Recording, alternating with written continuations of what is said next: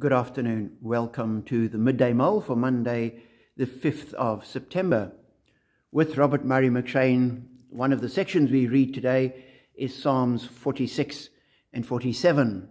Psalm 46, quite well known, begins, God is our refuge and strength, an ever-present help in trouble. Therefore we will not fear, though the earth give way and the mountains fall into the heart of the seas, though its waters roar and foam and the mountains quake with their surging. And as I read that, I thought, it sounds a bit like a description of an earthquake. And how did you describe an earthquake in the ancient world? And there were lots of stories about gods fighting or gods under the earth or massive godlike snakes crawling along. But where you have a theology of a God in heaven and you're on earth, what do you make of an earthquake? And I've no idea. I'd have to go and read up what the ancient Israelites thought of earthquakes, if we have a record anywhere at all. But the thing that struck me as I read this was the psalmist says, God is our refuge, God is our help, God is our strength in trouble. And we won't fear, even though the earth gives way and the mountains fall into the heart of the sea. He doesn't say that that won't happen. He says, even when it happens, we're still trusting in God. And there's a strand of theology today which suggests that if you're a good Christian and you have enough faith, and so if it doesn't happen, it's always your fault because there's something wrong with your faith. It's not the teacher or the other person's fault, it's your fault.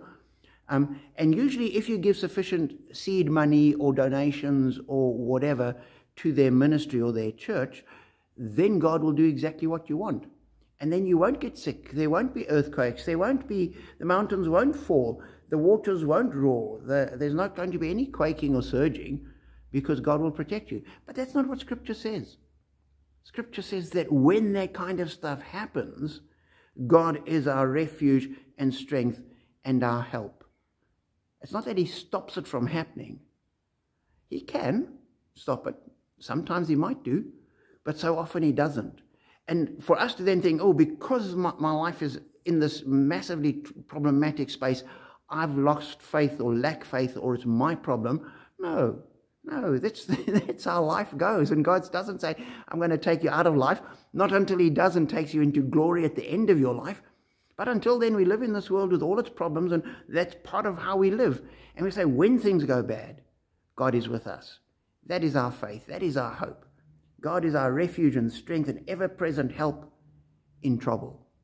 So whatever trouble you're facing, know that God is there with you in that trouble. And if you're not facing trouble yourself, then encourage other people who might be, because there's so many people that are facing trouble. And encourage them, the trouble's not their fault. That's the way the world goes, but God is still with you in the midst of it. That's our hope and our strength. Be blessed.